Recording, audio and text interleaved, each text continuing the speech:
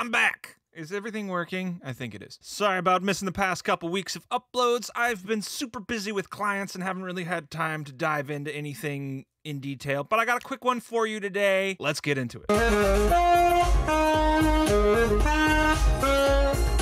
So let's say you bring up Addictive Drums or Easy Drummer or Kontakt drums and you want to program the drums, but you don't know what's what because it just looks like this.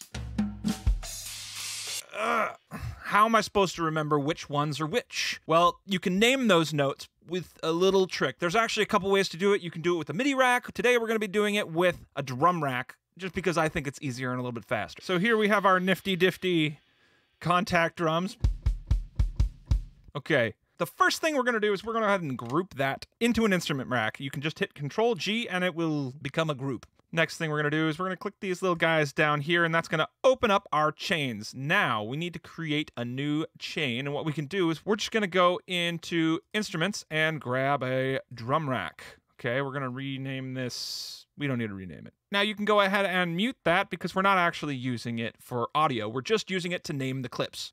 So now you need to grab literally anything. I'm just going to use a utility. You have to have something on a pad in order to name it. So we're just going to have a utility and we're going to turn it off. Now that gives us this chain. So we're going to rename that kick. Now let's find the kick on the keyboard. So this part's way easier if you have a MIDI controller because then you can just smash the keys and figure out what's what. So we're going to go ahead and find the kick. Oh, look at that. It's conveniently on the right one. Now let's find a snare. See that guy lighting up there? D1. We're just going to copy this over. You can hit Control or Option. I think it's Option drag on a Mac. And hit Command R or Control R and rename that snare. Now that lights up. Let's find a hat.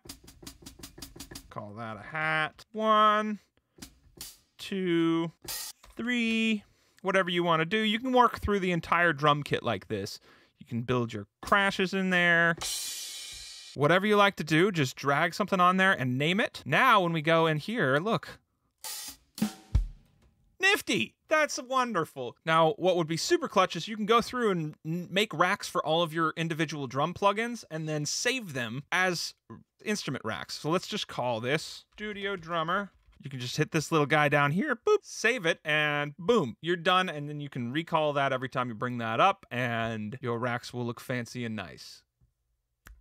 Hope that was helpful. If you liked it, please subscribe, and I'll see you in the next one.